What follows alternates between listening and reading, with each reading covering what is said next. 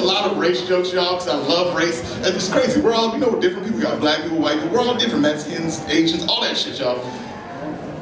Mexican people, Latinos, I love y'all. Y'all have gone through some shit. Y'all deal with racism all the time, and you shut it off like it's nothing.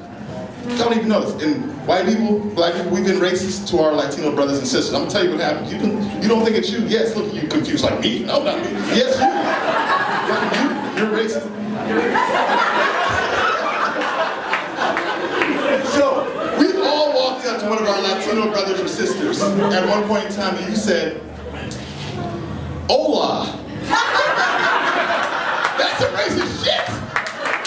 You all speak English, right? That's fucked up. You would never walk up to an Asian person and be like, "Konnichiwa! Arigato!" You wouldn't walk up to this brother and be like, "Ole." Even though that's how you say hello in Swahili. It's crazy. But it would just be racist.